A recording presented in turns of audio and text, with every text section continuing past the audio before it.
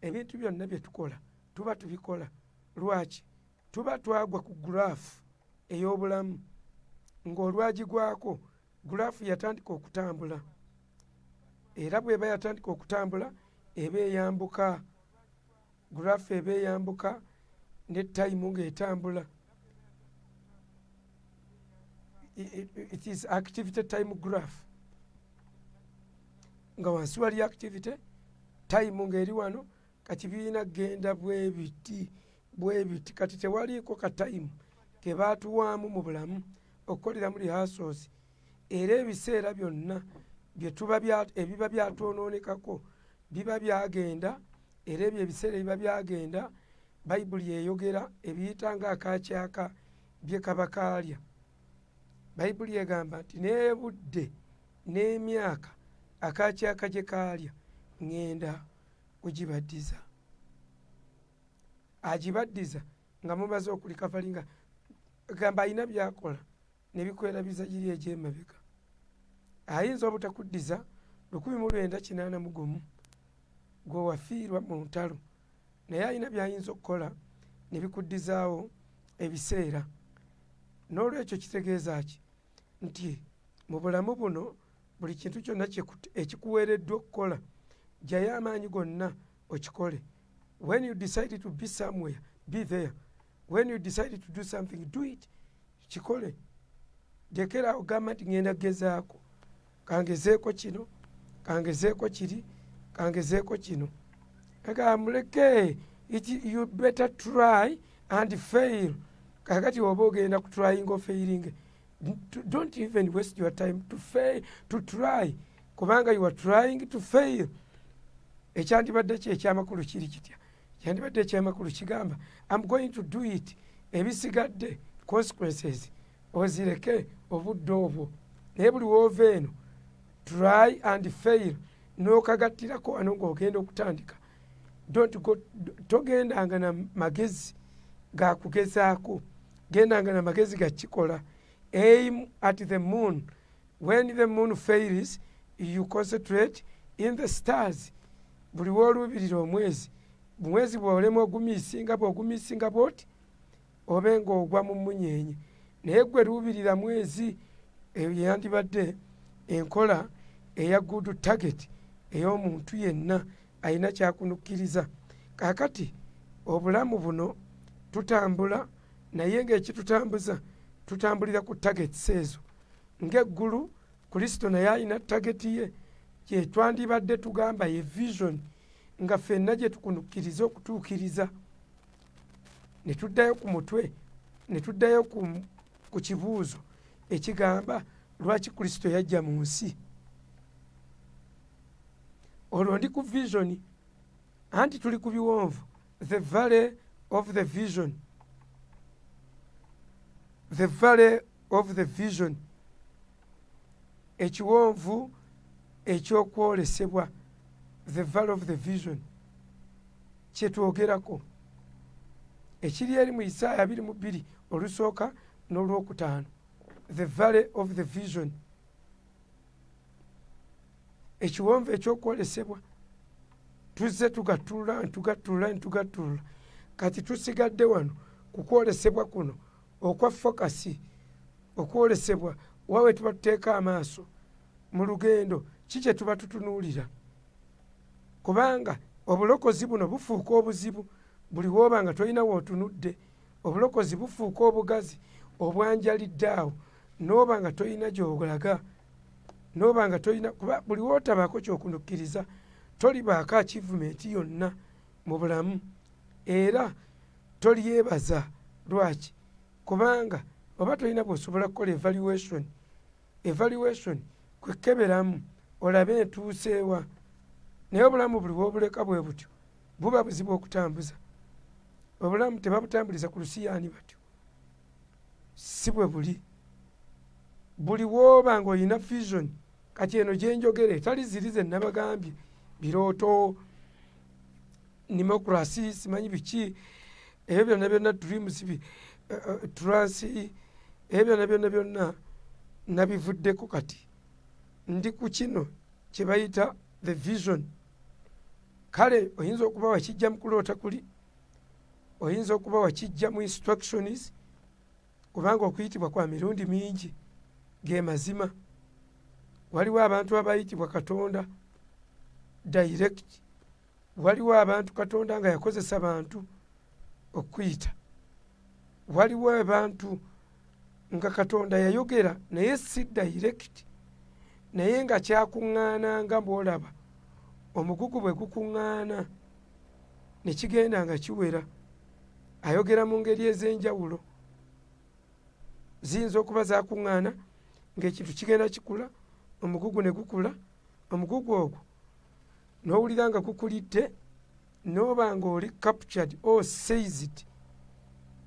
Bw'oba kugaba, you get seized by benevolence. Owambibwa, oliibwa. Ekintu ekyo eky'okugaba nga it is a special calling. Kati ezo calling ebaayo, naye koomala n'ogiteekamu engeri y'okugisomesa, engeri y'okukitambuza, n'okugimaneginga ku sikeere esingako ku ggwe, eba erina kuyitibwa vision. Eba erina kuyitibwa vision. Talent esobola okubaawo wali nga wazaalibwa nayo, naye Mukama ayinza ogikozesa. Bw'agikozesa n'oba ng'egenda kusukka ku ggwe, then eyo tuba tugiyita nti oyina okuwandiika n'efuuka vision. Era waliwo ebintu bino bibiri. Waliwo ekintu kye bayita vision statement ne mission statement. Byawukanira ddala. Vision statement eba statement nga nnene ya vision, okiwandiise bw'ogenda ogitambuza. Kati wansi waayo wabaayo mission, wansi wa vision, wansi w'okwolesebwa, waggulu w'okwolesebwa, I mean okwolesebwa bw'okubaga, wansi waako wabaayo mission. Vision, mission, nokka wansi ku goolozizo n'ebirala by'ogenda okuteekayo.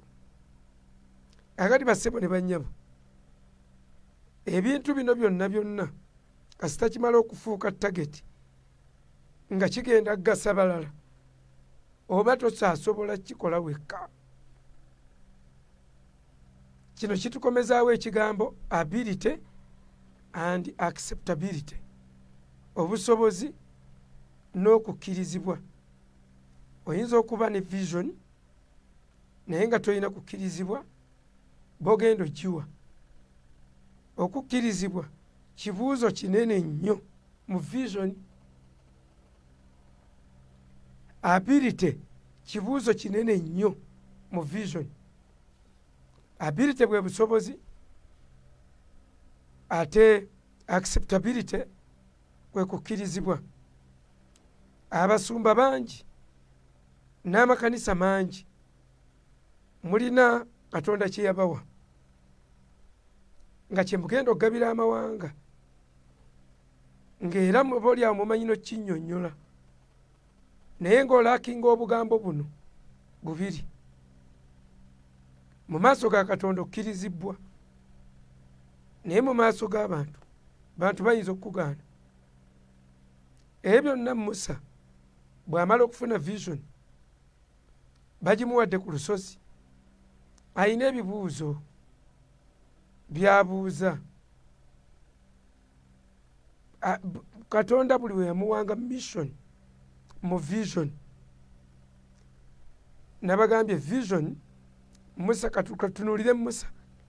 Katonda awadde Musa okuggya abaana ba Isirayiri e Misiri abatwale mu nsi esuubize. That is the vision. Eyo ye vision yonna. Batunuulira nsi nsuubize.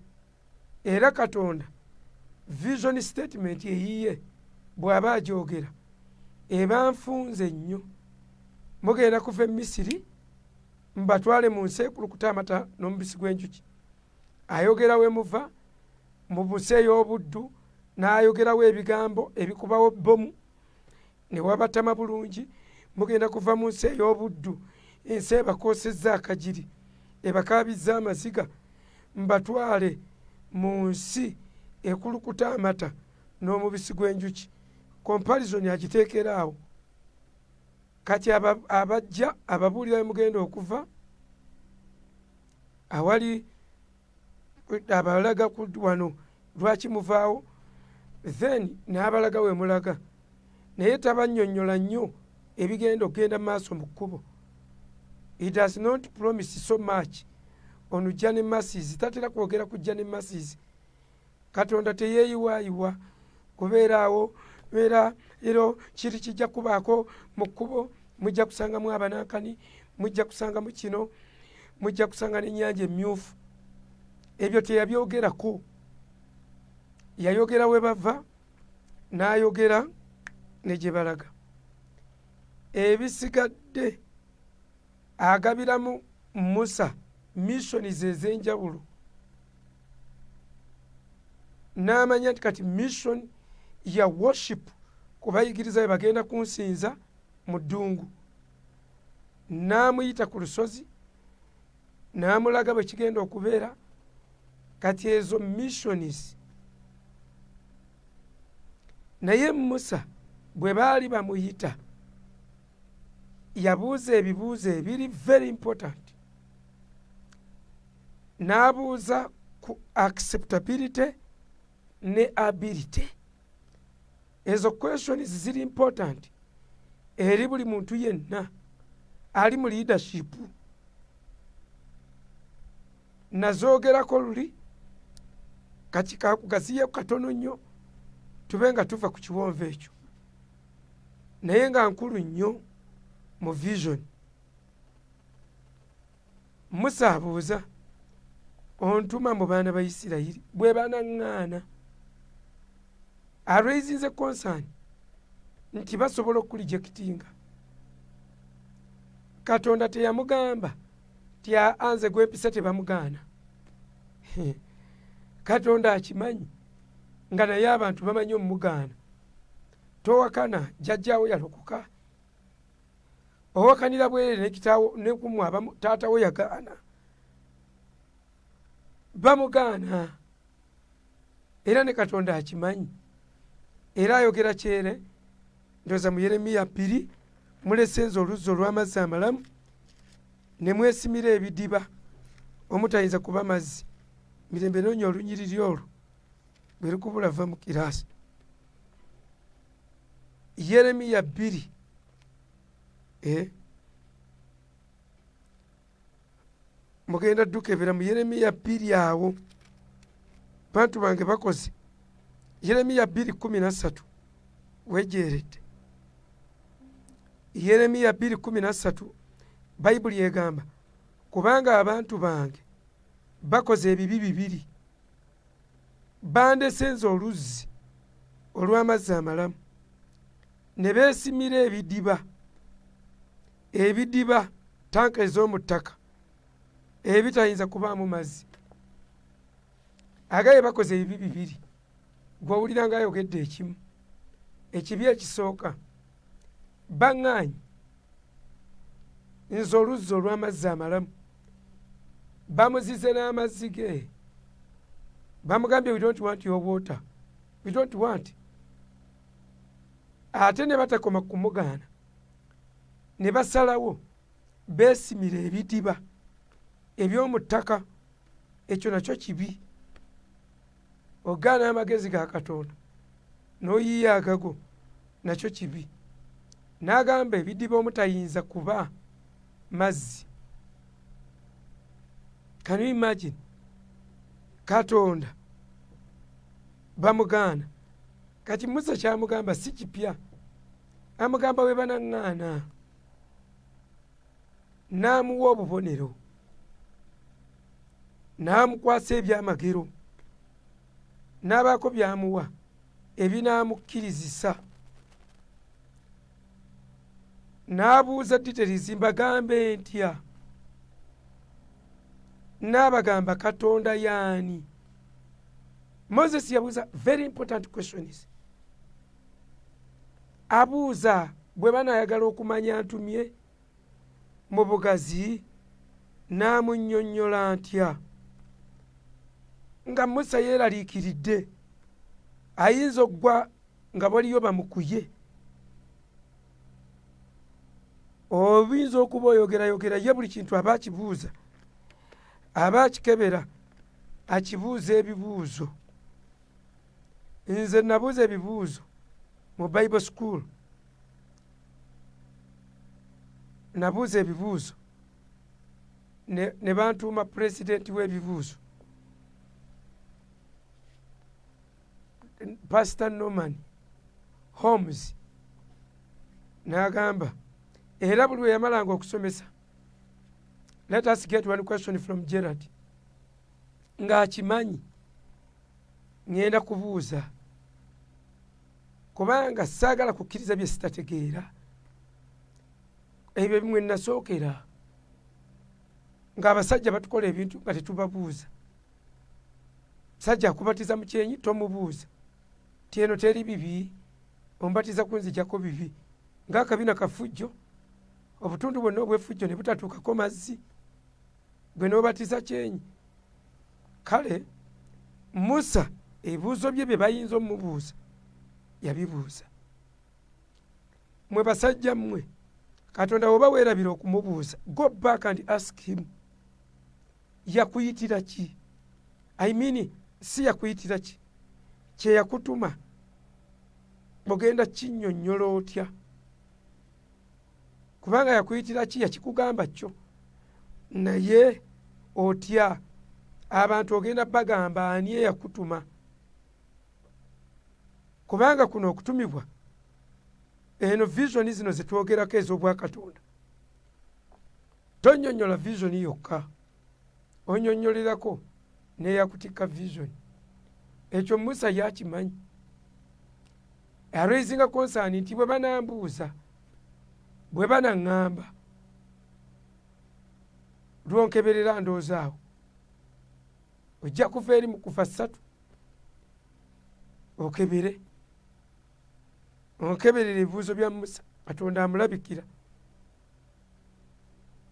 mulabikira kisaka ekyaka n'omuliro, ayogera mugamba ani n'abagamba ani antumye.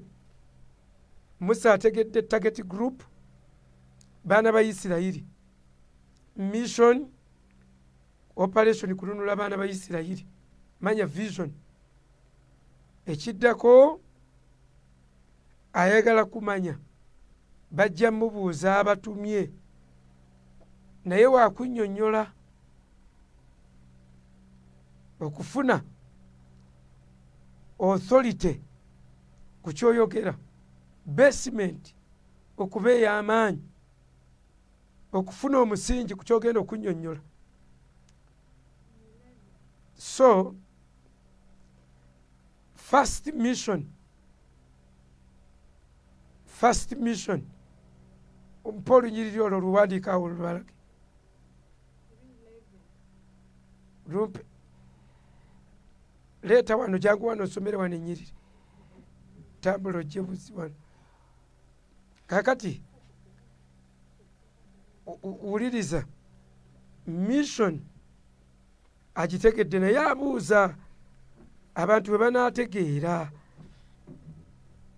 Abantu bajja kumbuuza, buli alina vision nga toyagala gibuuza bibuuzo, ddayo ne ka vision ko, ddayo ne vision yo. Buli alina vision naye nga toyagala muntu agibuuza kibuuzo, go back, take back your vision. Funya akantu ko kazzeeyo, zaayo ekitala mu kiraato kyakyo, zaayo ekitala mu kiraato kyakyo, kye tuyita vision. Nkiddamu, buli muntu yenna ng'ogamba nti olina vision, Mukama ye yagikuwa, naye nga toyagala muntu agibuuza bibuuzo, nga bwe bagibuuza ebibuuzo nga obatuuma amanya. Those are vision killers. Tiano okuwulira abasumba nga bagamba never share your vision with weak minds. They will ask the question is mpulirawo n'abagamba nti Mukama tampadde kukimbuuza kino taŋŋambye kujja kiteesa n'abantu.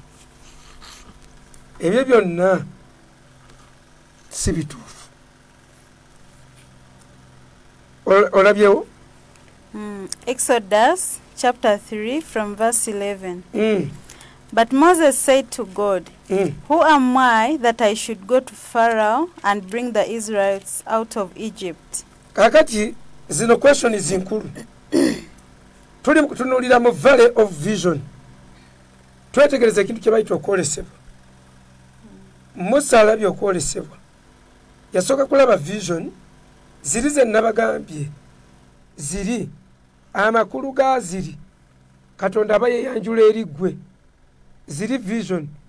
Ate bw'amala n'akubuulira bye yeyanjuddemu ate omwo omuyinza okujjamu kye bayita vision target okwolesebwa kwogenda okukolera ebigenderero kwogenda okutunda omugugu gwe bakuwadde kye bakutisse. Kati Musa abuuza important questions oba oli awo ze weerabira okubuuza Katonda ng'akuyita oba oli awo nga wapapamukko mu ngeri ya Akimaazi. Akimaazi kabaka aba ayagala okutuma baba balina gwe baagala okutuma eri kabaka n'agamba nze kaŋŋende n'adduka tannategeera kye bamutumye n'afubutuka n'adduka. Abaana abato kibabaako nnyo oba omagamaga ani andeetera kati baagala nnyo okuweereza emisinde nga tonnakimalayo ne batuuka eyo ne bamagamaga n'osirika. So oba oli awo nga twalimu engeri ya Akimaazi yadduka eri kabaka gyawuuka era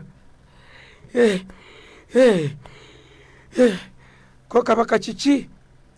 Ayi kabaka owangaale ogundegunda ayikisa abasajja magulu nnyondo. Ayi kabaka musota ko kabaka kiki? Waliwo alina obubaka jja nabwo kati gwe gwa Akimaazi oze kutegekera. Kakati mulimu abantu bwe batyo ng'oba oli awo wabuukayo Katonda nga tannagamba. Vision eyina okubuuzibwa ebibuuzo. Kati Musa ebibuuzo bye njagala mubyetegereze.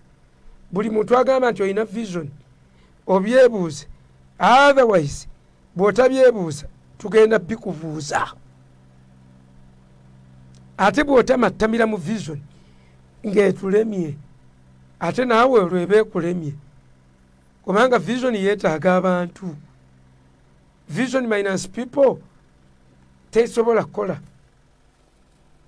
Tesobola kukola kisigalirawo kisassalala. Kati Musa Katonda bw'amulaga ekisaka mu ezo vision ezo ziyalaba kijja tekijja kyaka tekyaka muliro ng'ate sigwa ddala eddoboozi ne lyogera. Ebyo Katonda abikola okutusembeza naye ng'atusembezezza ayogera naffe n'abaako by'atutisse.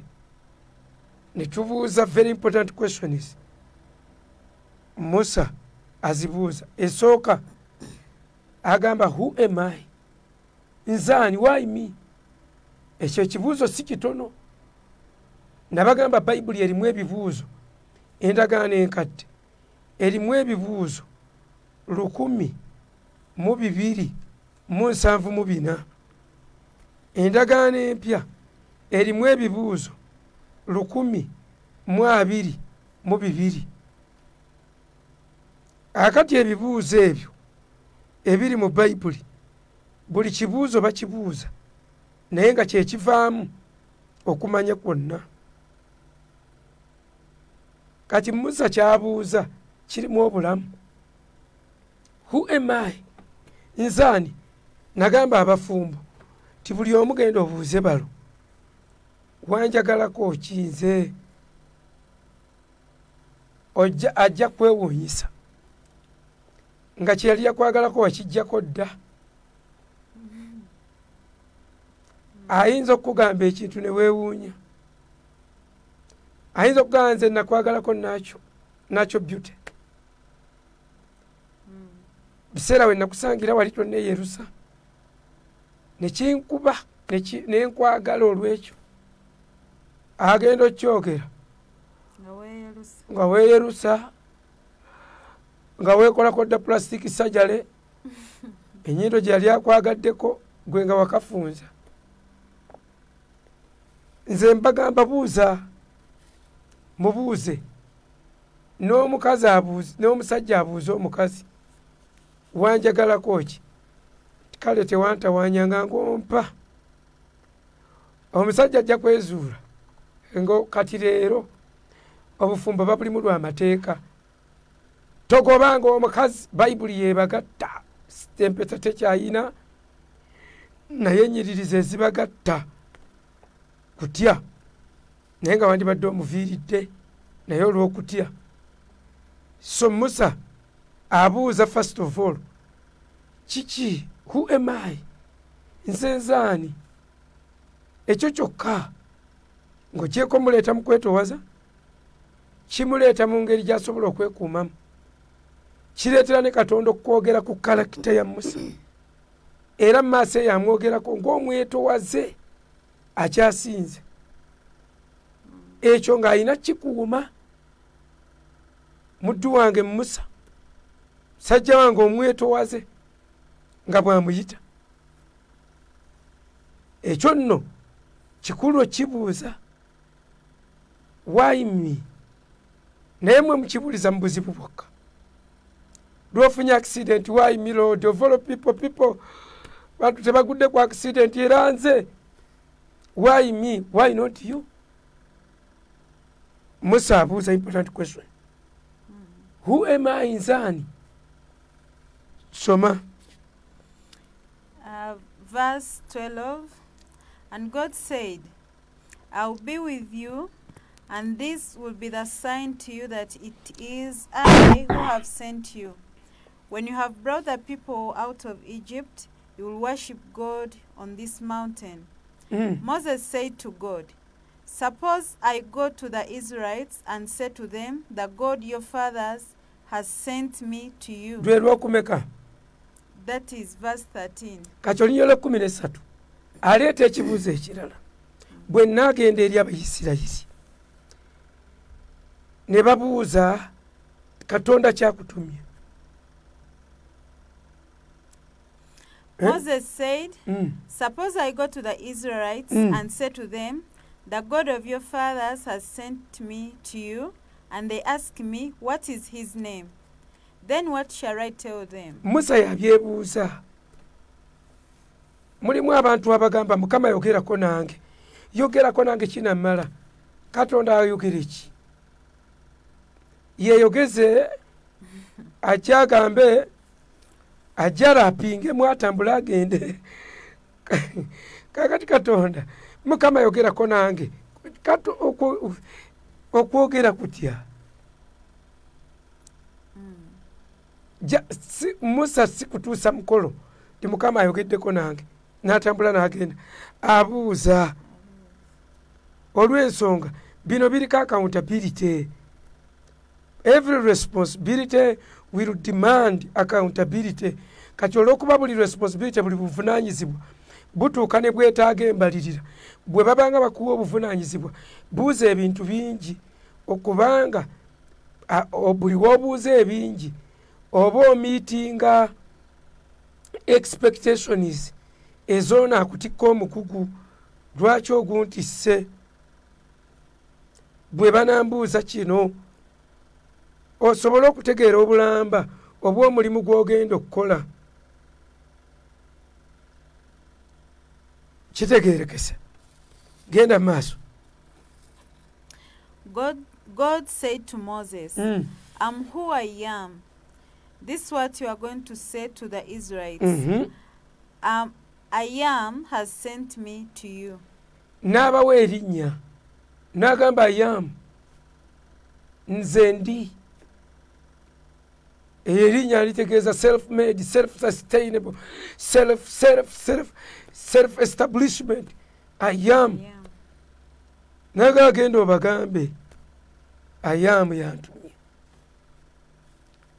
Musa abuuza kakati ffe Katonda bamutwanjulira mu ngeri ya ntiisa nnyo. Katonda bw'ayogera dduka mangu ago Katonda agenda bakuba Mukama ajja kutema. Mukama ajja kukuba oluyirwa ejjambiya. Abantu bonna ne babatiisa Katonda taata ki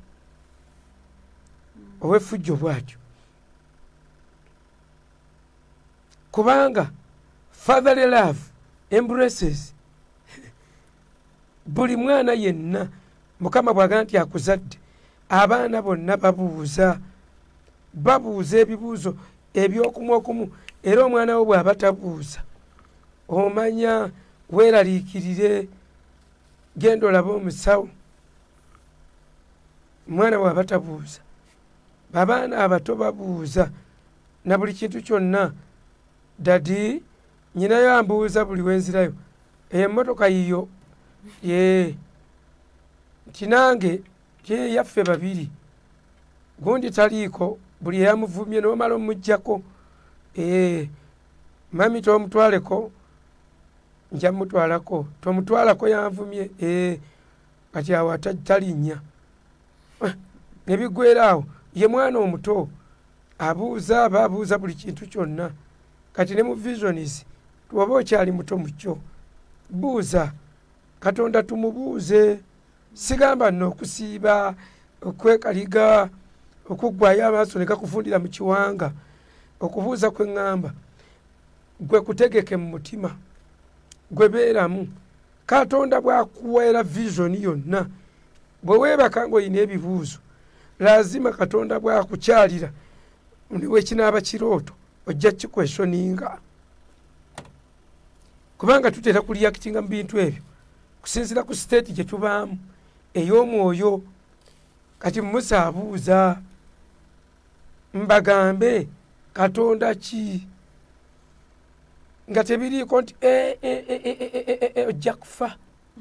Bw'ayogera badduka baamubuuzanga ebiddako wansi ajja kugamba bwe banaagaana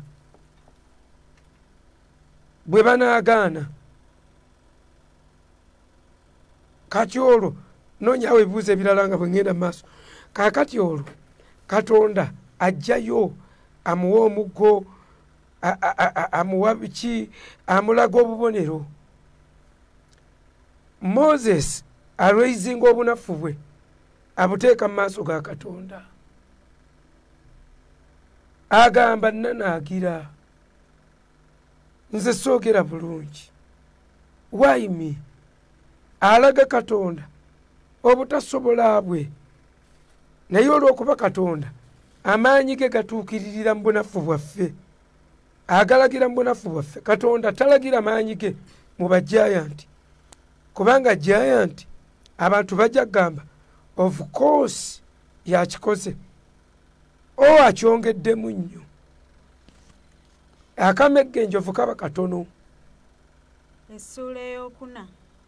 Essuula ey'okuna tuli mu kuva essuula ya kuna. Okuva essuula ey'okuna Moses answered, what if they do not believe me or listen to me and say the Lord did not appear to you? Essuula ey'okuna layini yakumeka? Esooka. Layini esooka.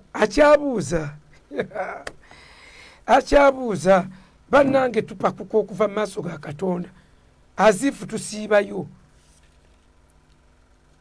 Akyabuuza what if they don't believe me?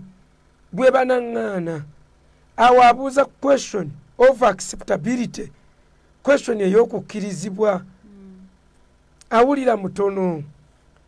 Awulira he is too small for a mission. Manya vision gye bamuwadde awulira mutono ku vision.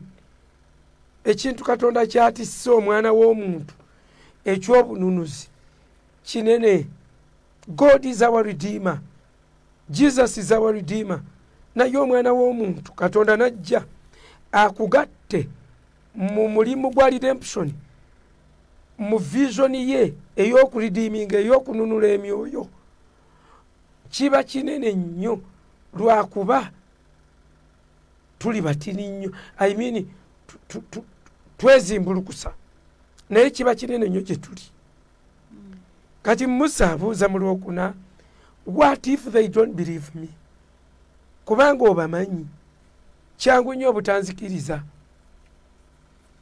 kyangu nnyo. Ng'ekyo si kipya Katonda, naye baali bamugaanyeeko. Lumu yagamba Samwiri, tebagaanyi ggwe, bagaanyize, baleke. Nga babazize, baamuzira ne nnabbi we. Kati Musa abuuza, ayogeddeko ku bulamu bwe, abuuzizza ku bibuuzo ebifa ku bulamu bwe, era bingi bikyalimu. Yabuuza kwamutumye, abuuza ku bulamu bwe ebimufaako. Njagaddeko ki? Who am I?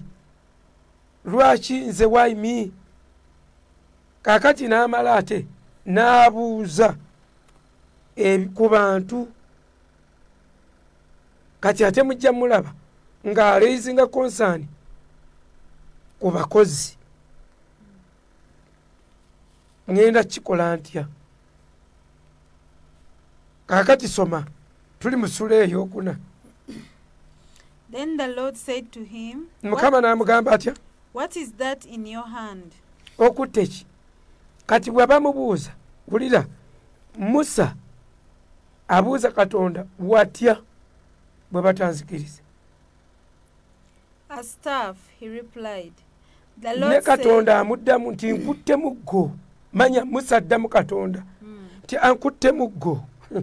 Katonda yamubuuza, Musa abuuza watya nga tebanzikiriza, ko Katonda okutte ki? Olwedde omuggo yali agukutte ng'ali nagwo, muggo gwe ogwa bulijjo. Ekyo kitegeeza ki? Waliwo kye tuli mu bantu ekisobola otukkirizisa. Kye nagamba nti God can use your talent. Asobola okukozesa talent yo n'akitumbula ne kikuteekako acceptability, ng'olwo agenda okukukwasa ability gy'okukusa, agenda okukukwasa obusobozi. Bw'atya nga tebanzikiriza, ko yo okutte ki? Tinkutte muggo. Kati agenda kutandikira ku ogwo omuggo Musa gwakutte, amulage nti agenda gukozesa wonders. Soko somokirire ku speed yawo. Then the Lord said, throw it on the ground. Moses threw it on the ground, and it became a snake, and he ran from it. Then the Lord said to him, reach out your hand and take it by the tail. So Moses reached out and took hold of the snake, and it turned back into a staff in his hand. This, said the Lord, this is so that they may believe that the Lord, the God of their fathers, the God of Abraham, the God of Isaac, and the God of Jacob has appeared to you. Then the Lord said, put your hand inside your cloak. So Moses put his hand into his cloak, and when he took it out, the skin was leprous. It had become as white as snow. Now put it back into your cloak, he said. So Moses put his hand back into the cloak, and when he took it out, it was restored like the rest of his flesh. Very good. Namuwa obubonero bubiri. Olw'omwenda obubonero bwe yamuwa obw'okuteeka omuggo n'agusula ne gufuuka omusota, n'akabonero ak'omuguteeka n'afuna ebiki ebigenge, ate n'ebimala ne bimuwonako. Obubonero obwo bubiri bwamuwa olw'omwenda lugamba awo bwe batalikkiriza bubonero buno bwombiriri, era bwe bataliwulira ddoboozi lyo, olisena ku mazzi ag'omugga n'ofuka ku lukalu, amazzi g'olisena mu mugga galifuuka omusaayi ku lukalu. kakati wuliriza wano wonna bapanga ki okukkirizisa abantu bakkirize nti Katonda acceptability. Musa ne Katonda bali mu committee, they are working on acceptability, bali mu kwogera ku kukkirizibwa. Bannaye twogera ku value of the vision. Njagadde just ikole mukala ka teaching, otherwise ebyo tujja bisomera mu abasoma mu school lyaffe mu Journal of Israel, okunyonyola amakulu g'ebigenge ebyo obubonero bwombi obwo bigendako ewala. Naye wano nkugamba twogera ku acceptability, gye bateesaako amuwa ebyamagero, bye bateesaako amugamba bwe banaabigaana bino byombi kati awo tyotyo dda ku mazzi. Ekyo kikulage nti Katonda ateesa ne baatumye, nti Katonda ayogera ne baatumye bwe baba vigilant nga basobola n'okubuuza ebibuuzo ne bateefuula. We are supposed to respect God. Fear Bible gyeyogerako, fear God si eno eyokankana, but fear in terms of respect. Okitegeera, people respect teachers but they fear soldiers. No one respects a soldier. Nti babuulirirawo basirikale mbabuulira, no one respects you but people fear you. Mwe babalabanga mwe mulanga badduka mugamba respect ekitiibwa ekyo babatya buti. They respect other professionals, they respect teachers, they respect doctors ne pastors ne bapastors baba respectinga ababakkiririzaamu oba religious leaders nga tebabalagidde nabbalagira wadde. So njagala bagamba bano bali mu kuteesa ku kintu kye bayita respect, manya acceptability, kukkirizibwa ne Katonda. Bali mu kutetenkanya ne Katonda, abantu tubakkirizisizza tutya. Oba Katonda ateesa ne Musa vision yaffe bagikkiriza batya? Lwaki ekyo ekintu temukyekola mulimu mwenna oba kampani yammwe ne mumanya products zikkirizibwa zitya? Government lwaki teyekola mulimu nemanya abantu bakkiriza batya ebintu byaffe, services zaffe? Tebwe tukibaforcinga banakikola. Tukoze tutya? Abantu bakkiriza batya okwambala mask? Kati olina kuleetera ekiteeso nti mubakube kata wacha piga yeye chapa ambao peke yake. Kakati ekyo ono Katonda ateesa ye muntu asobola n'okujjulula omuntu. Naye n'atagamba Musa njabba wetennimi, njabba I will force them. Bassebo ne bannyabo amaanyi tegalya. Musa wano wonna abuuza. Kati abasumba ebintu bino mba mwerabiro bibuuza. Muddeeyo Mukama wa kisa teyagoba toddanga. Muddeeyo mubuuze Katonda. Musa bali mu dialogue ne Katonda. Yabuuza uwe mai nzani. Naddamu n'abuuza abantu mbagamba ani antumye. Nga atya mugamba kati gwe gwani. Kubanga ffe waffe ku bukojja bwe bakubuuza empaako yaawo n'ogamba Amoti kandi eyaawe ate eyiyo ng'ogamba atenyi awo ne mutandika Tamoti naye ng'akuddamu tagundi baba tebagaaliriizi. Ndaba nga Katonda yalekera ne kyayita free will of man. Very good. Wonna God respects the will of man, free will. Kyovola bwe tuwandiikira bino byonna ebbaluwa Bayibuli tubenga tusobola okwesalirawo free will. Olwo tukimyeko ku kiwonvu kiri the valley of decision. Era kye twavuddemu okudda mu valley of vision. Now mu kiwonvu kino Musa yabuuza, who am I? Kati atabuuza mbagambe ntya nti gwani, ati amuga direct ate gwe gwani. N'ayongerayo Katonda annyonnyola bagambe nzaayamu ngenda kubanunula. N'araisinga concern endala bwe banaagaana. What if they refuse? Kubanga basobola. Abamanyi ye yabakola. Is the manufacturer of those people. Katonda annyonnyola ebintu. N'agamba okutte ki? Kola bwoti, ojja kukola bwoti. Nkuwadde obwo bubiri. Obwo bwe butakola. Ng'odda ku mazzi. Ng'okola akabonero k'amazzi. Bajja kugonda. Ekyo kituzzaayo ku mulamwa. Lwaki Katonda akola ebyamagero? Emu ku nsonga ezikulembera lwaki Katonda akola ebyamagero kukkirizibwa. Acceptability. Akuwa ggwe ebyamagero obeere accepted gwe gwayanjula. Katonda akwanjula na byamagero naye tolowooza nti vision ye kuba mpulira babaga nti Mukama yakuyitira kukola byamagero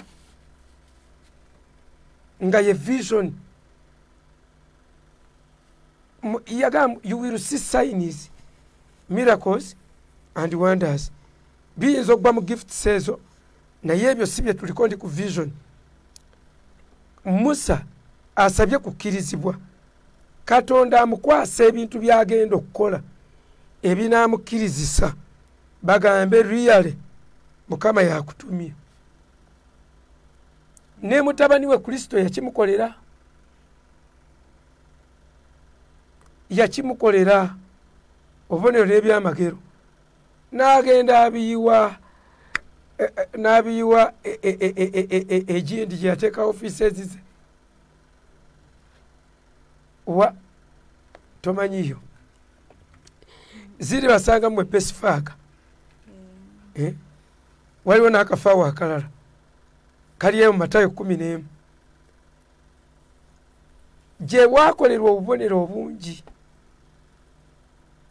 Besufaaga obubugabuga obwo gye yakolera ebintu ebingi. Kolazini, Besufaaga, waliwo n'akookusatu awo gye yali ataddeko headquarters. Mbu gye yakolera obubonero obungi n'ebyamagero ziri basanga. N'atuuka n'oga kale singa nabikolera singa bino byabisuulira b'e Sodoma bandyenenyezza ne bakkiriza. Kati obubonero buno bwanjula gwe osobole okutuusa vision. Yesu teyajja kukola byamagero naye Yesu yakola ebyamagero. Mukama waffe teyatuyita kukola byamagero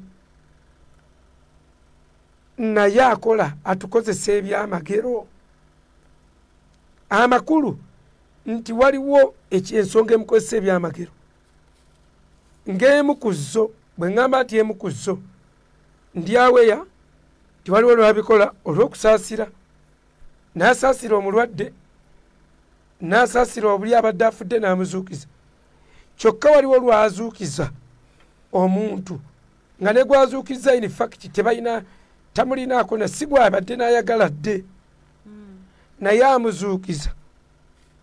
Bano bonna balabe. Era buli kabonero ke yakolanga ng'ayogererako ebintu awo bingi. Bino byonna bikoleddwa mukkirize. Kitange nga yantuma. Acceptability. Abawe ebina abakkirizisa. Kaakati abasinga wano mu kino ekiwonvu we baasuulira ng'ogyeko abataabuuza bibuuzo be bangi ne bajja bali mu vale bali mu kiwonvu batootoganira omu. Waliwo ne gurupu endala nga yabibuuza naye yeerabira ne concentrating ku bya acceptability byokka ensi nebakkiriza naye nga bwe bagenda okukunyenyamu nga toliimu wadde akantu konna ng'olinga omusajja baluuni gwe yagoba babagamba waliwo ekintu kigenda kujja naye kigenda kuwanuka waggulu ku bwengula ti bw'okiraba dduka naye abasinga mwandibadde mu mayumba nga buli omu tamanyi sheepu yekigenda kujjiramu.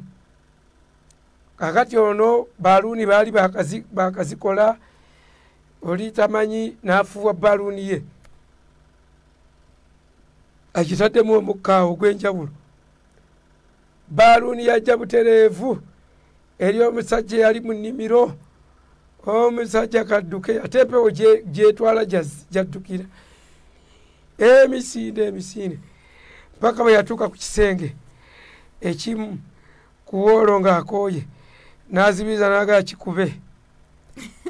kikube mpedde kikube agenda okutula baluuni ajja n'azibiriza namu baluuni nejja nemwekoonako n'agamba ekyo ekizirusizza ebbanga lyonna okkeberanga baluuni ng'ebibadde bimugoba nga byonna butaliimu. Olunyiri olw'10 mu kitabo kyakufa essuula ey'okuna lukulu.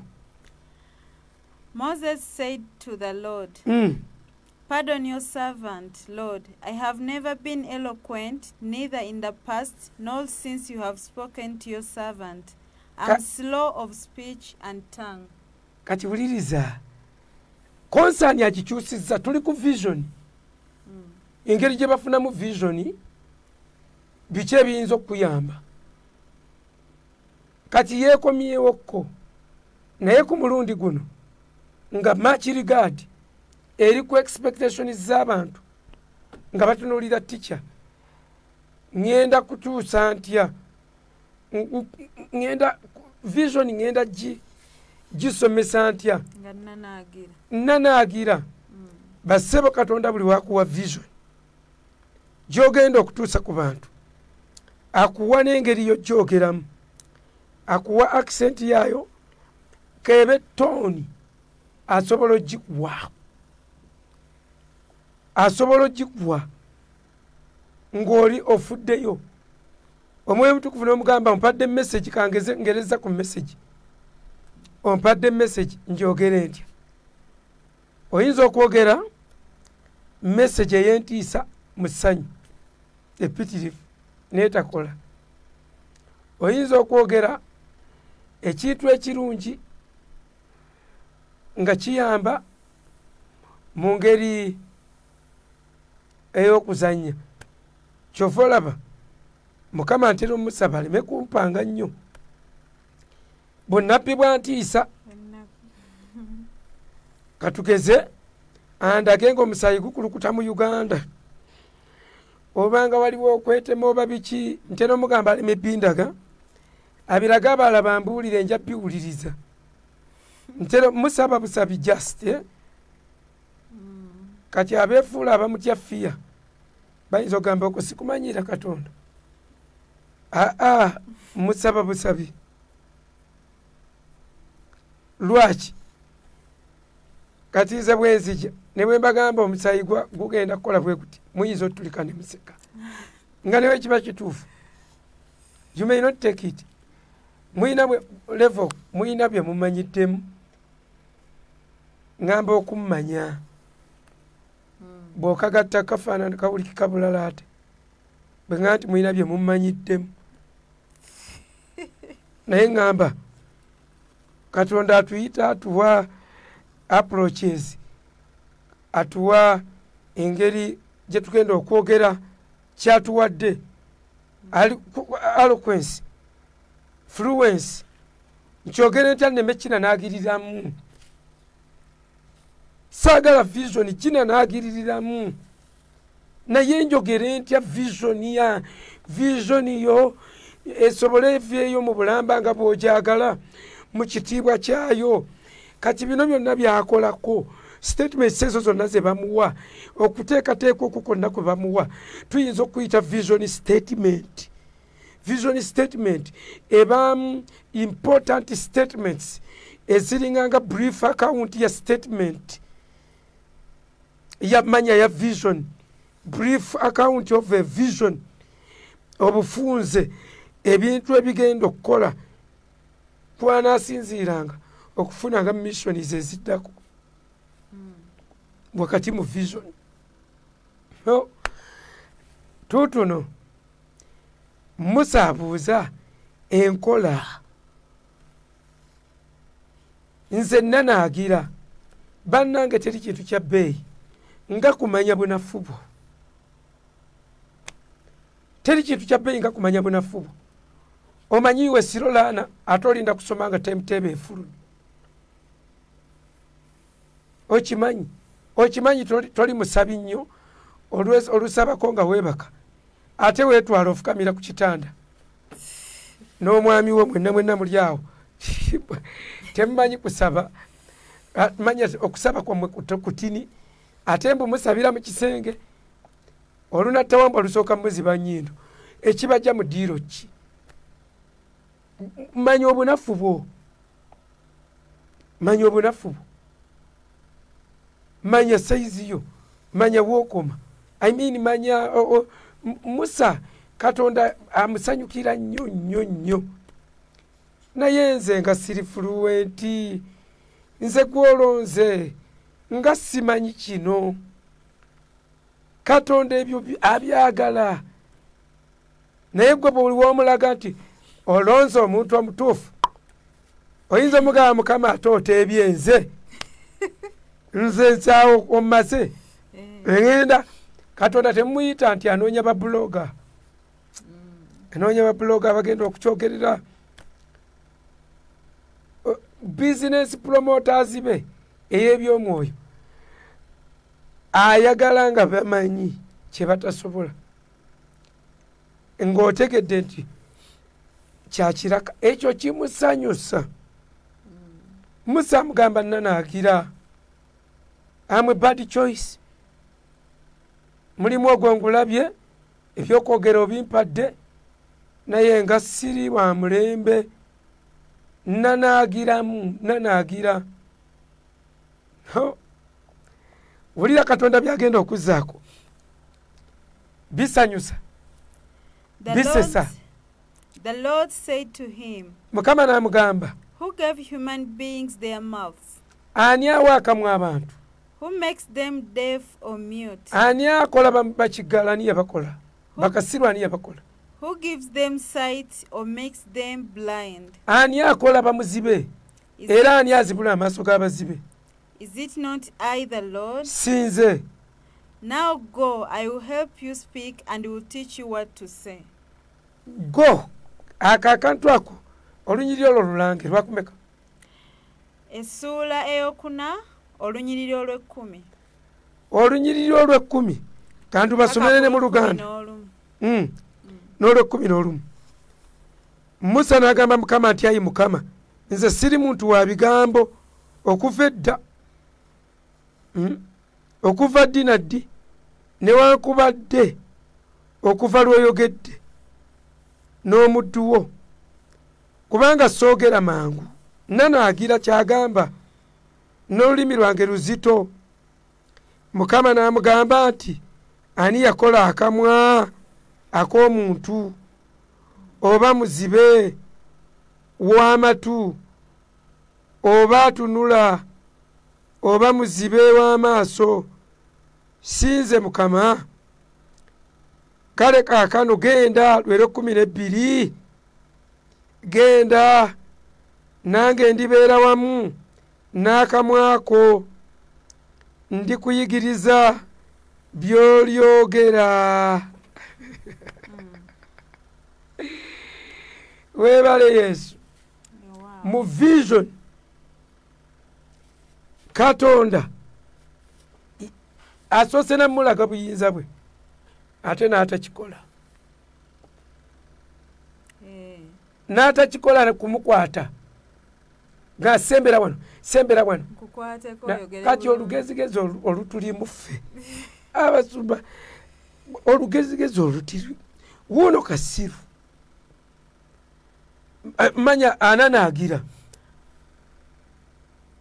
naye ffe okuba ebipande mulete abatogera mulete baguli sigamba nti tekisoboka essomero ddamba gwe kale bw'oba owulira onkyaye ennyo lirino lyabadeefu teriyo ggwanga mutali badeefu teriyo ggwanga mutali bakasiru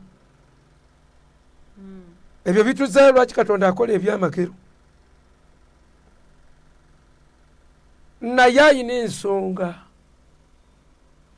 ayina omulamwa omukulu Katonda gw'ayagala Katonda ayina omulamwa gw'ayagala omukulu bino birala abikola lwakugusa mulamwa guli kati gwe bw'ojjamba oyagalako bino ebyakolera ku mulamwa you are wrong vision ye gy'ayagala si kukolera byamagero naye ayagala akola ebyamagero ayanjule vision ye kyanoonya n'agamba genda nze nja kubeera wamu n'akamwako nja kubeera n'akamwako iyi lwaki awo tomuyitayo n'omuwonya lumu ng'ate osoosera kwewaana ayi Mukama noga nze nkola nze njogeza bakasiru nze nzibula abagafu b'amatu amatu naye nyina visioni nyina ensonga era olunaku olumu babuuza Yesu oyo yayonoona bazadde be bayonoona oba Yesu n'agamba assa ebyo naye oyo ali awo emirimu gya Katonda girabisibwe aliwo abantu bali kuŋŋaana abangi aliwo amaanyi omubulizi w'enjiri omu mubulizi w'enjiri alimukwatako n'awona n'ayanjula Katonda ebyo ebikozesa ebyamagero so si kuga nti ekkanisa eno okuyitibwa kwaffe ekkola byamagero ku ddiiru ki oba oba bufuusa Katonda akola ebyamagero kuyisaawo visioni ye visioni ya Katonda mujja gimbuuza yeeruwa ekyo nanzijukize nti wagambye okwogera ku visioni ya Katonda gyogere ye mukozesa bino byonna yevaamu lizaatisi ez'okufa kw'omwana we ez'okukola ki byonna byonna ebyagwawo nga bigwamu eyo vision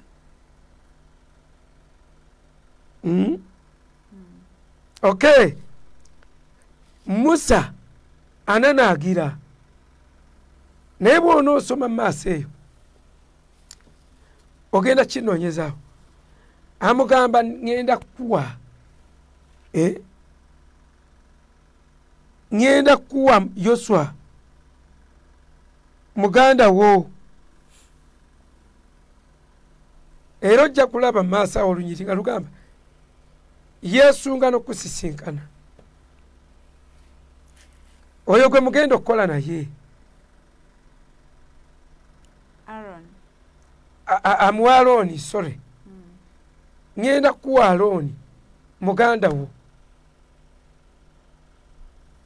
Alooni ye mukulu ku Musa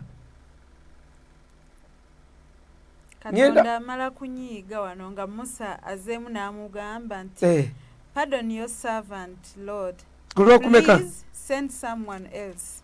Kulwokumeka olunyiriro lwe 13 okay Mukama amala omunnyonnyola ebyo n'atamuwonya mumwa kati olwe 13 n'ayogera nti ayi Mukama tuma nno nkwegayiridde omukono gw'oyo gw'oyagala okutuma obusungu bwa Mukama ne bubuukira Musa n'ayogera nti Alooni omuleevi muganda wo taliiwo. Mmanyi nti ayinza okwogera obulungi era laba ajja kusisinkana. Bw'ali kulaba alisanyuka mu mutima gwe, naawe oli mugamba era oliteeka ebigambo mu kamwa ke, nange ndibeera wamu n'akamwako n'akamwa ke, ndibayigiriza bye mulikola. Awo wenyina okukoma. Wuliriza, Katonda tuli mu kugaba vision, kati tuli mu kwetegereza. Nabagambye mutaginga abasumba buli omwaka omewo tukebere vision. Oyinza okuba oyina byogira biralalala nga Katonda tabiyita bye mufrazinga in terms of questions, bye mufrazinga in terms of what, ebyo byonna.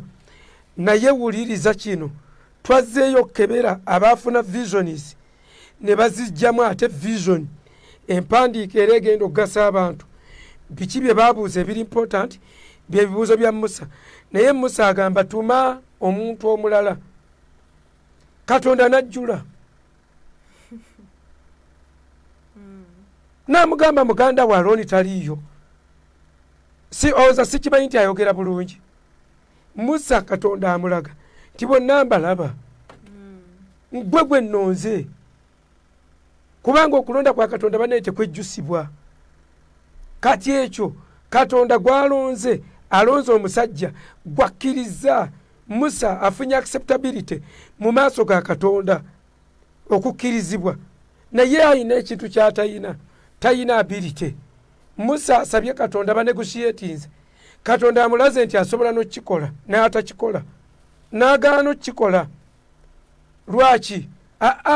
Mu society yo mu bakwetoolodde mulimu akirina. Muganda wa asobola okwogera obulungi.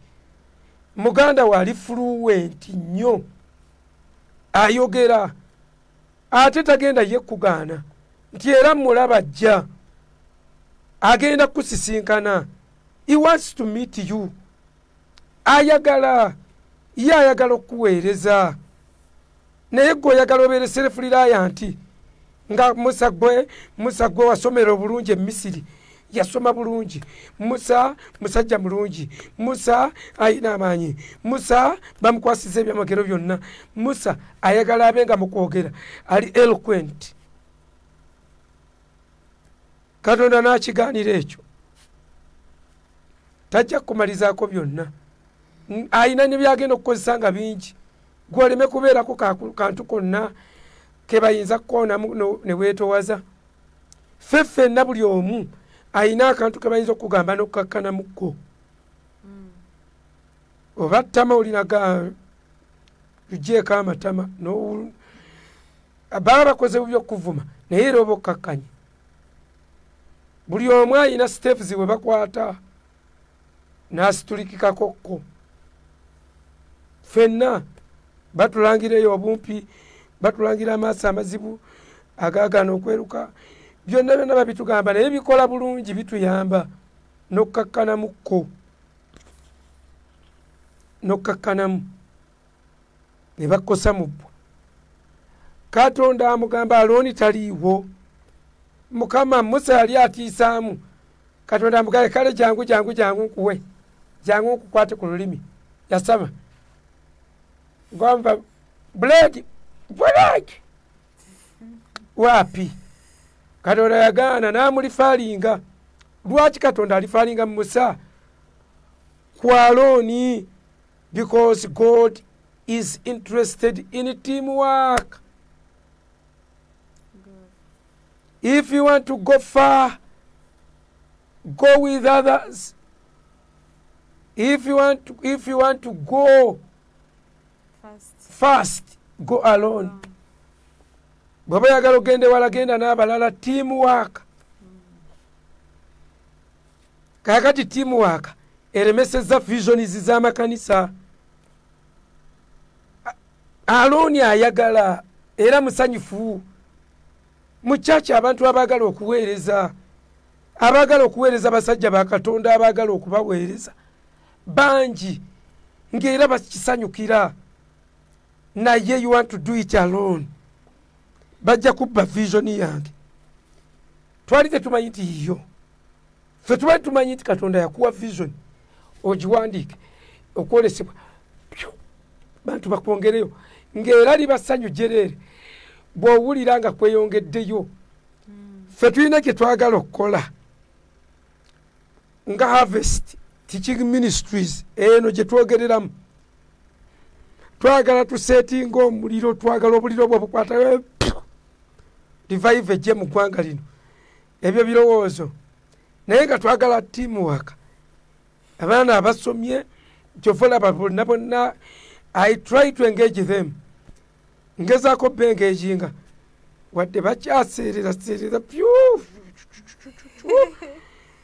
but we engaging them why manyi nti leero nsobola okwogera naye maaso nyiza obutasobola we are mortal men leero sa enkyo oyinza obutassa so basebo ne bannyabo Alooni ananamanya Musa ananaagira naye Katonda gwakkiriza gwalonze Alooni tananaagira tebamulonze naye Musa alina kukola n'Alooni Musa yagenda okujjuliriza Alooni era ekyo kikomyawo ekibuuzo lwaki Katonda yakuba Miriya nga bazanyidde ku Musa ng'ate baali babiri n'Alooni ne batulugunya Musa Katonda bwe yajja yakubako Miriya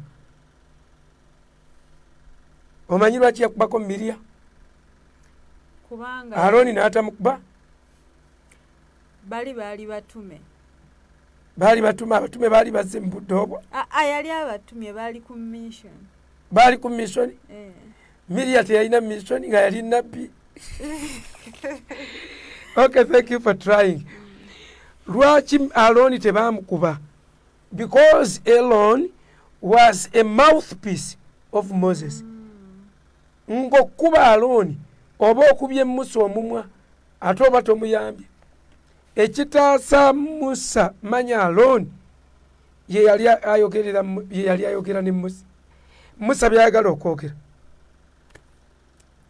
era Musa bwe yananaagiranga nga Alooni agamba muyimuke tuve wano otyo ekyo ng'amusoma mutima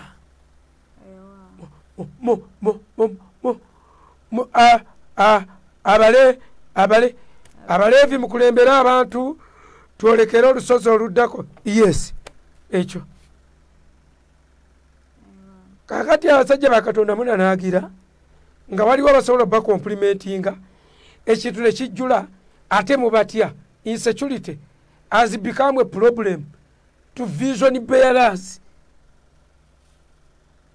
Katonda omuntu Alooni bakuteereddaawo bazze kujjuza biraka byo buli Alooni kiraka ekizza okkuba mu kituli kyo vision yali esobola okutambula kati ate mubatya mugamba Alooni engeri gy'ayogera ennyo abantu bajja kuŋŋaana ate nga Katonda mugezi yasoose kuwa ebigenda okukkirizisa abantu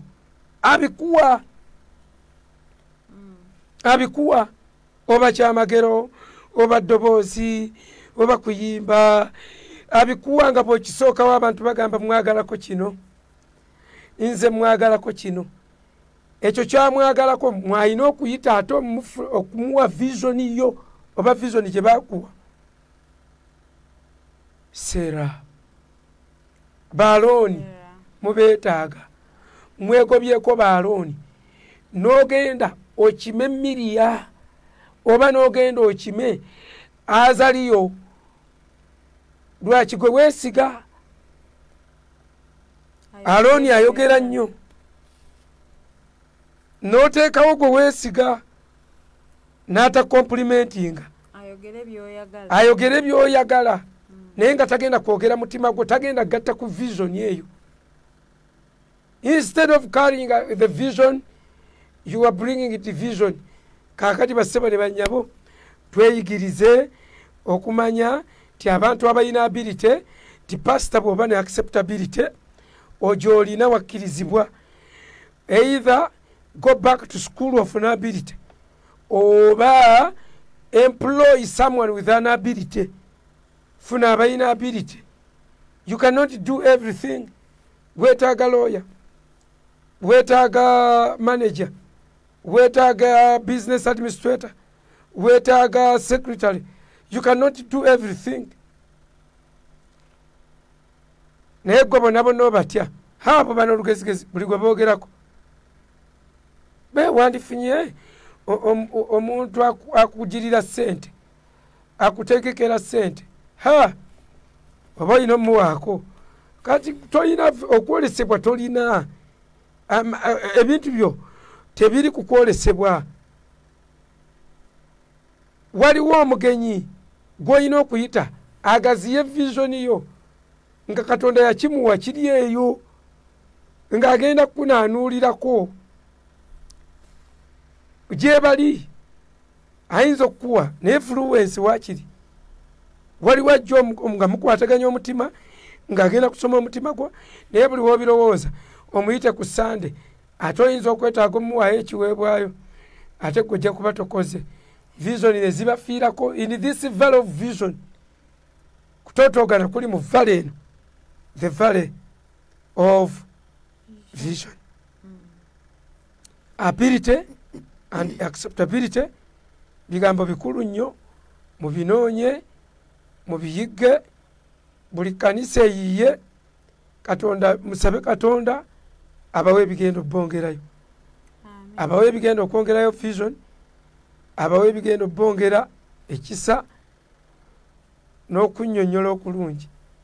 Mukama buli gwawa vision amuleetera n'abantu abagenda ogiwanirira n'abalala abagenda ogiwanirira financially abagenda ogiwanirira nga bagicomplimentinga esobole okunnyonnyolekeka obulungi nga busuba buli wanananagira ng'oli agenda mumalirayo kati ate nammwe abantu temuyina lukusa lugamba kati lwaki tofiirayo ddala Alooni n'abyogera vaayo Alooni yabayogera yali fluent nedda si bwe kiri bintu bwe bityo Katonda bw'abikola tusobole okukolera mu gurupu weetaaga abantu Musa kimulagako amulaga essanduuka y'endagaano ku lusozi n'amukimulaga yekka n'amugamba ntadde amagezi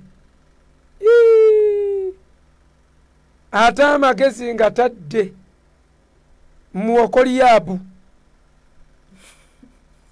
agagenda ogibajja Musa yagiraba ate ono gwe bagiraga ate amagezi agagenda ogibajja ate agataddemu Okoliyaabu bannange n'agamba genda era Musa yabeerangawo n'agamba abalina amagezi ag'okukola kino mu mmwe abalina amagezi ag'okutunga mujje wano weetaaga kutunga midalizo ministry si y'omu kakiramu abantu mukimanye you can compliment a ministry over there kakati lwakuba kiyinza obutabakola bulungi n'omuntu ono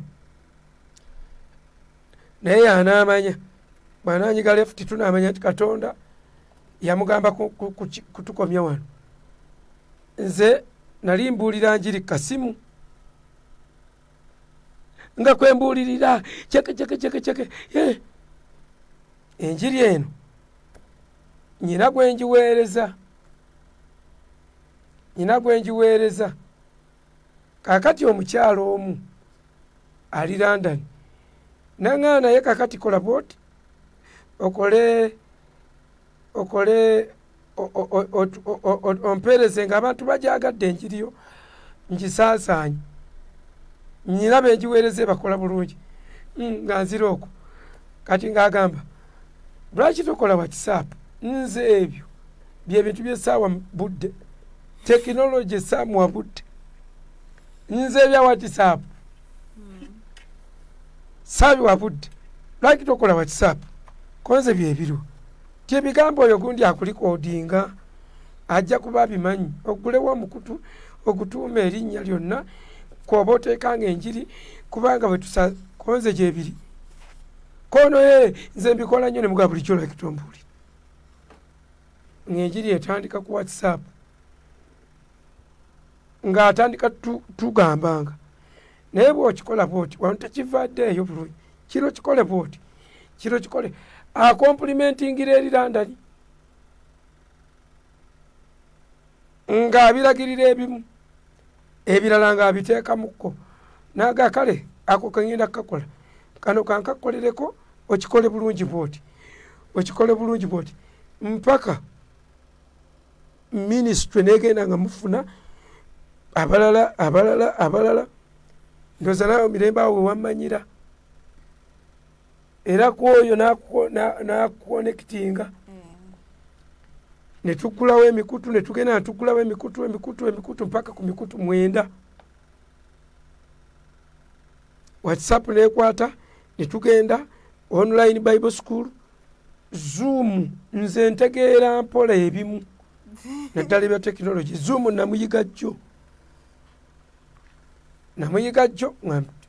nembaga bannaye Zoom oyo anaakola nti bannaye bijja kukola era mukyalo oyo ate mwogedde bebinaamukola obubi watukomezeera mukama tuba tumuwa ekiki tomwogedde tuba tumuwa ekitiibwa omuntu bwakuwerekera weebaze naye nga manyi ayinza okuba tayinza taconcentratinga kulowa matters naye tayagala mwogerako wantu wonna era simwogeddeeko mu linnya lya Yesu naye nga mbaga kivudde wala nayinvolovinga bba byetu ekitambula mwami natukola obulungi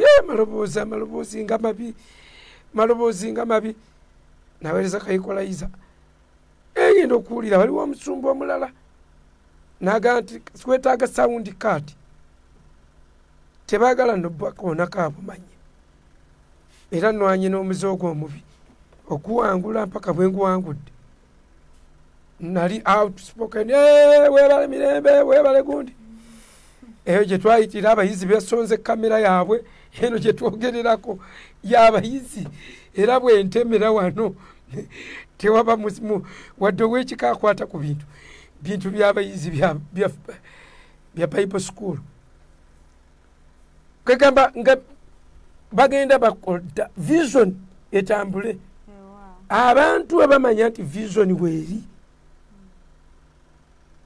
Yoswa tagenda tayinza kukutta wanyi akola ekyo akomplimentinga ku vision nga gyonyonyola era lwotalantuka n'ogivaamu oyinza okulaba Baaloni nga bagenda balwaki muyita Yoswa Baaloni nga bagenda so bikulu nnyo ebigambo ebyo eri abantu mwenna abaagala okukozesebwa Katonda. Our God is a God of order. Akuyita akkiriza omubuuza ebibuuzo, akkiriza okuwa enteekateeka n'okuwa abantu asobola okulaga n'oteeteka mu malala. Nze nakiraba nsobola okusirika ne sikibawa, nyinza obutakibawa yakiraga nze osobola okuba gwe wakiraba naye ng'okoliyaabu yagenda okibajja mu Kuva 3:4 mu 2:4 Musa yalaba wema ya Musa wema ne bagiyita naye ye yalaba obulabi eyalaba essanduuko ye yagiraba yonna bagala wema ya Musa aka ya Musa naye agibajja Okoliyaabu ne munne be bagibajja. Kati mwe mwegobako ababajja essanduuko y'endagaano ne musigala muwoza ndi Muleevi toyina ababazzi ba ssanduuko bye walaba weetaaga obinnyonnyola. Abakugu babikuteere mu bitabo, babikutegekere ate nammwe ababitutegekera mulekerawo tulowooleza nti tuteekwa okuba nga tubimanyi kwegamba ne mutwewuunyanga mukwano gwange oyo atero ga Musumba ako nako tokamanyi sikamanyi kakati Katonda bw'aba akuwadde ekintu gwe manya ti gwogenda complimentinga wano era mwenna ba complimenters mbebazizza bane Mukama abawa omukisa nze nyina n'abantu abawiwa amagezi nga muwiwa amagezi direct nga mu nsonga ezo nagamba oyo gwempulira mu nsonga eyo oyo gwempulira wano kati wano mu Uganda bwali webali nga bonna balonda nenga nti nja kuwuliranga oyo so mikwano gyange twagadde tulekere wano tusiikane bwe tutyo olunaku lw'enkya sharinga message eno weerezaako omusumbawo abivume nga wooli naye mu kisenga ajja biwulira bwe tofaayo ku reaction ye kubanga baagala nnyo kugira mbadde mbimanyi era ebyo tubimanyi bulijjo bye tubuulira wano waliyo abasumba omu gyenkyala naye buli wemmala okubuulira ng'agamba exactly bye bintu byensomesa byennyini sibuulirangako wuwe nga byembuulidde si byasomesa naye ng'Abakristo bagamba wa message ze kankuweeko kowulire wa bwe bityo naye nga olwofaaki competition kugira olage ntoli bubi ye Musa ayogererawo nti ze nanaagira bw'oba toyimanyi towasoma tewali kikwasiza concordance leeta omuntu amanyi concordance nkugambe nkolera ka research ku kino kwikire nkolera research ku kino onkolera na kino kakati nzo ndaba ndi student of law ku university naye mu ba student bange mwajjira mwasoma amateeka in fact nyinako ku mikutu tuyinako balooya 7 balooya abaamala n'abasoma amateeka baliko bangi naye mu basoma nga kanso Ssennyonjo anaatera okumala okusoma ho ng'ate musomi wa bitabo ate nanjagala nnyo namusanga mu kyaki yaabwe neefuna bulooka ey'okukwata ku bwe ye yajja gye ndi naye nange ne mmanya nti tayinza kubanga Katonda asindise ye yajja muyamba ku theology koze ndi mukusoma mateeka nange nyamba ku mateeka kakati bwe mmala omusomesa theology nange nga ntuula nga nkanika atalina okunkwata empola nga nange bwe mukwata so munoonye kye mutasobola mukiwe bekisobola Victor namusomesa okubala mu primary nayiga okubala kwa primary kwonna ne mwegayirira nsomesezeeko banne abanafu nga bali ne munne ne muwa bugurupu ne basomesa okubala netandikanga n'obba wanga ssente okusomesa okubala kati bwe yakwongerayokko anyambako oluusi mu kubala okwawa ggulugulu okwo nabyambalira mukaawo tananaagira nze nanaagira ayetana mukubala byabaamanyi waliwo lwe yansumbwa mu katinitini awo nge namba eremeddeyo naye era eventually n'agizuula n'antaasa mu ngeri bwetyo so nze sijja kuyigira ku muto sijja kuyiga kye simanyi bwe ndaba ayina mu katalenti ng'oyo mba mwagala bwentyo tino gamba madamu topapa tuyina ekyokuyiga wano tulaba batunaayiga ku muntu ono so mikwano gyange tukakane dig your heels in mukakane tuyige Father, in Jesus' name I pray for all of the supporters. I pray for all of the advisors. I pray for all of the fans. I pray for everybody. Bonna sabira abayizi baffe abali ku online, nsabira mwenna aba followers, nsabira mwenna aba supportings, nsaba Mukama abawa omukisa, Mukama abongereyo, nsabira abasumba ne visions zaabwe, Mukama baleme kwesitala bwesitazi naye babeeko kye balowooza ti vision erongoosebwa, vision ewandiikibwa, vision eteekebwa mu abantu ab'amagezi, so si abaganda bo, so si abafamire yagundiyo aboyita naye ab'amagezi. Vision banoonya Katonda batadde mu busobozi, so tebanoonya abatakubba embu, simanya abatakuyitemu mbw abatakulyemu lukwe, baba tebalulidde mu ggwe, kubanga vision olwe bayiyo obwo bulokole bwammwe mbu tompitemu okuyitamu muki oli kigoma. Mu linnya lya Mukama mbasabira basajja mmwe mumanye nti tuli bakozi mu nnimiro ya Mukama. You are managers, do the work of God. Mulabenga omutima gwaffe guli ku mulimu gwa Katonda. Nkibasabira mu linnya lya Yesu, Mukama abayambe, muleme okulabanga bw'olaba pulojekiti yo. Mukama akuyambe, vision zigaziwe, tulabe vision etuuka etya mu ggwanga. Katonda akuwa atya okwolesebwa, n'omatirira n'okwolesebwa okwo mu nsonda nnya ng'ate ogamba kwansi.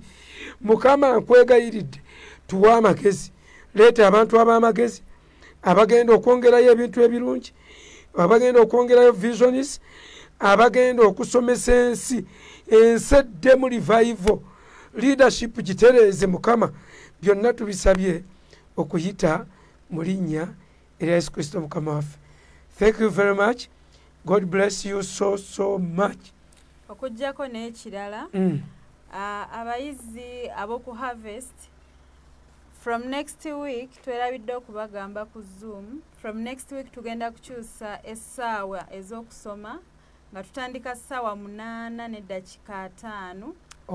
Tubadde nga tukikola ssaawa 9:05, naye olw'okuba nti tusoma naye n'omusomesa waffe asoma, kati ebiseera ebyo byatusomesezaamu naye abeera asoma.